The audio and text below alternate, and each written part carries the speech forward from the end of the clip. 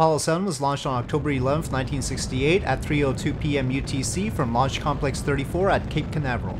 It was the first crewed launch of the Apollo Command and Service Module lofted into orbit by a Saturn 1B rocket.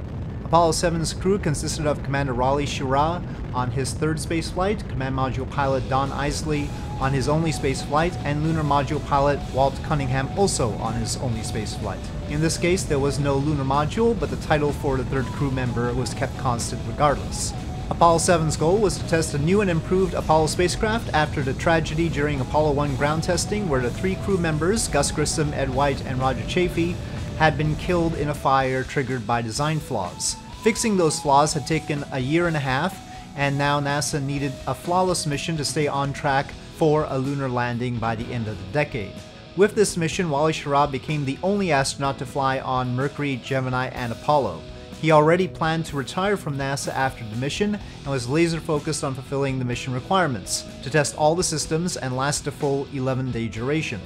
He wanted to conclude his time at NASA by basically saving the Apollo program, and to that end used every bit of the sway he had to ensure that everyone was prepared, the spacecraft was in proper shape for launch, and everything would go off without a hitch. He specifically requested pad leader Gunter Wendt, even though Wendt worked for McDonnell, the manufacturer of Mercury and Gemini, rather than North American, the manufacturer of Apollo, because Schirra trusted Wendt. As a result, Wendt would stay pad leader for the rest of the Apollo program. But despite everything, Schirra still couldn't defy launch fever on October 11th. The wind was blowing in the wrong direction, violating the mission rules. Schirra had previously insisted on this wind rule because, in the case of an abort, the wind would push the spacecraft towards land and it wasn't designed to set down on land. However, Mission Control decided to continue with the launch regardless of the rule, and Schirra relented. This, however, put him in a bad mood. Nevertheless, the initial phase of the mission went well. After launch, they did a mock approach of the S4B stage, pretending to dock with a target representing the lunar module. Unlike in the video, for this mission, the pedals on the adapter stayed with the stage. It was only after this mission that they were made to separate from it.